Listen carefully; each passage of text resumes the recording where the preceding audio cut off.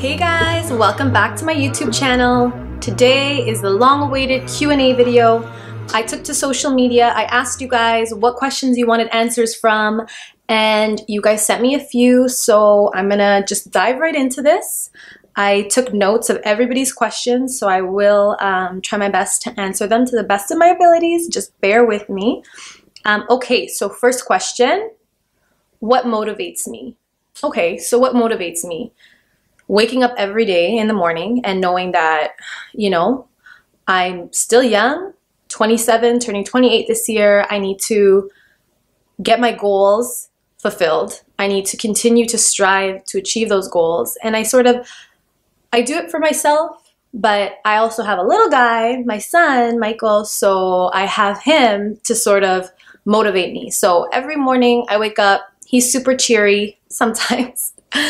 I used to be a morning person, and then I kind of like had this like dark phase in high school, and I was like not a morning person, and then it came back to me when I had my son. When I turned like 21, 22, it came back to me for sure. But anyways, motivation, it comes from your everyday experiences, it comes from the people around you, it comes from, you know, what you submerge yourself in. You know, read books. You know, if you're looking online, be productive. Look at inspirational stories and people that, you know, are doing things with their lives and actually, you know, are working to have that footing in the door to be a better person. Motivation for me just comes from my everyday experiences and the fact that I know that I have places that I want to be. So I'm not going to stop until I achieve my goals. So I have to like wake up every morning and remind myself, girl, you got to get this day going. You got to get on your feet and just continue to strive. So hopefully that answers that question. How do you balance motherhood and having a successful entrepreneurial career and creative career? Okay, so balance is not easy. Success doesn't happen overnight. I don't believe that I'm at a level of success exactly where I want to be, but I know that I've been working hard and I've been putting in time, and I'm going to continue to do so.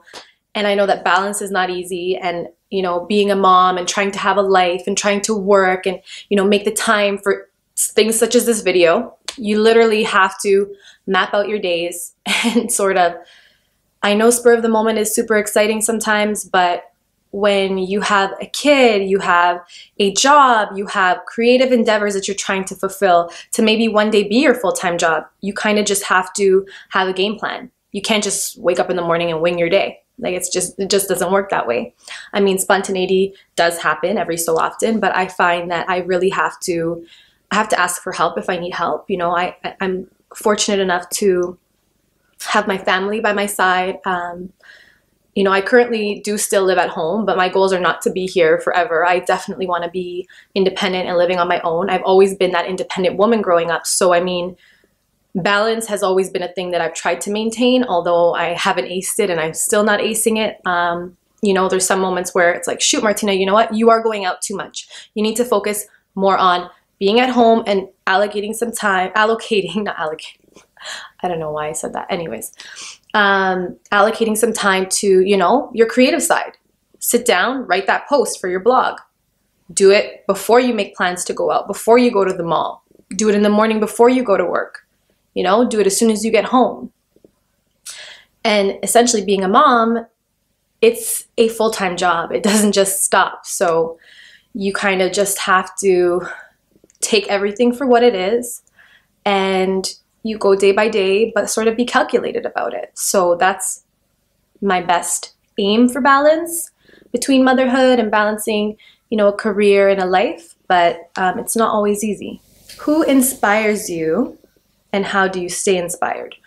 Who inspires me? When it comes to fashion, Virgil, Off-White, crazy. I love his edge in terms of street style and how he just brings it to, you know, classy women's wear, handbags, shoes. The Jimmy Choo Off-White collaboration was crazy. The Nike Off-White collaboration was phenomenal last year. I'm excited to see what's next. I think they just dropped a few looks recently, you know, so someone like him, all the way down to on Instagram, there's, you know, women I follow, and it's like Mariana Hewitt, Martha Michelle, She has a great curated page, but she's also a poet, and I love her words. Beyonce's my spirit animal. So, you know, I look to her and like I kind of am really like nitpicky, so I'm a little bit OCD. So like I love when people have super curated Instagrams, and I'm not there, but I'm really trying to get there with my creative side to pull that into my own personal brand. And when it comes to writing, I also look to like R.H. Sin, Jay Ironword on Instagram, Rupi Kaur, who else? Charles Bukowski and his twisted writing. So the likes of those people, especially because I do love poetry. How do you stay inspired? I stay inspired by continuously, you know, being online and being in the know with, you know, different creatives and people that are doing things and people that are motivated and that, you know, work every day to make the best of what it is that they're doing. So I continue to search and read up on people and read books and just gain knowledge, so it can in turn help me be a better me. So that keeps me inspired for sure. Okay, where do I get my fashion tips from? Instagram. Literally, just anytime I see an outfit for inspiration, something that I like, something that I want to replicate, something that might be way too expensive, but if I can find it cheaper somewhere, I know I'm going to replicate that look. I just save all those photos, have my inspiration board, and it's a wrap. So that's definitely where I get my fashion tips from, is Instagram. Okay. What do you look for in a man? This is a great question. I think it's an important one to ask yourself, to know, to be aware. So thanks for the person that asked me this. But anyways, I look for somebody that has a drive, who wakes up in the morning and has a passion for something and can teach me something. That's so important to me, because I feel like when I have people in my life, I want to be inspired by them. And that sort of moves me when they have something that they aspire to and that they, you know, are building towards, or that, you know, excites them, or that gets them going and that makes them tick. That really inspires me. It makes me want to work harder and be a better person, and, you know, learn the likes of them and sort of be submersed in their lifestyle too, right? So that's really, really important. I look for loyalty. I look for honesty, someone who can make me laugh. You know, that compatibility factor is so important. That's the main important thing to me. Like, can we hold a conversation? Can that conversation, you know, last days? Can we hold a joke? Can that joke last days? Can we, well, holding a conversation lasting days. I mean, just can we continuously have conversations that, you know, get past, hey, what are you doing? How was your day? Like, just the bare minimum is not enough. But if somebody can really get you going and get you thinking and open up your mind, that's so important. And I love that in a man so much. So yeah, I hope that answers your question. What are your tips on having self-confidence? Self-confidence is definitely something that I've grappled with growing up in my years. But my tips on having self-confidence is really taking the time to get to know yourself.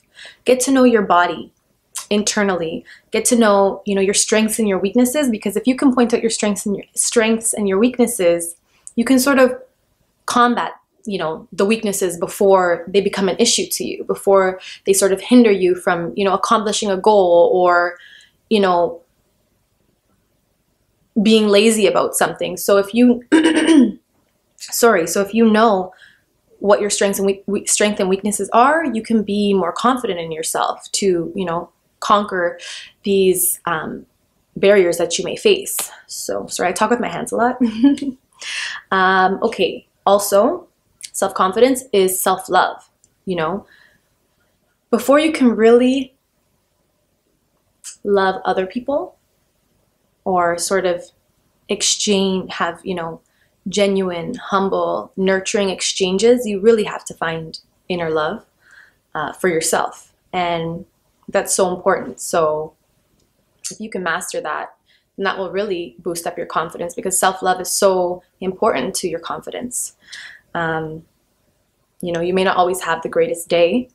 You may not always feel beautiful, but what are ways that you can, you know, just sort of elevate yourself and make yourself and go out of your way for yourself to feel confident, to feel beautiful, to feel loved. You kind of have to wake up every morning and have these reaffirmations of self and just tell yourself, I am bold, I am beautiful, I am smart, I'm strong. You know, all these beautiful things about yourself. Speak them into existence. You know, look in the mirror and tell yourself that you are strong. You got this. You know, if you're having a bad week, well, it's okay. You're going to have better days and you're going to work towards it. That's so important. Okay. How is you so beautiful? Okay, thank you to the person that asked me that. How often do I go to the gym and what's my routine? I actually just completed a fitness class today, Fitness by Jack Flash, Jacqueline Genovese. I think that it's important to go to group sessions, especially if you can't motivate yourself to go to the gym. I try and do home workouts. I started the 8-week workout by Katia.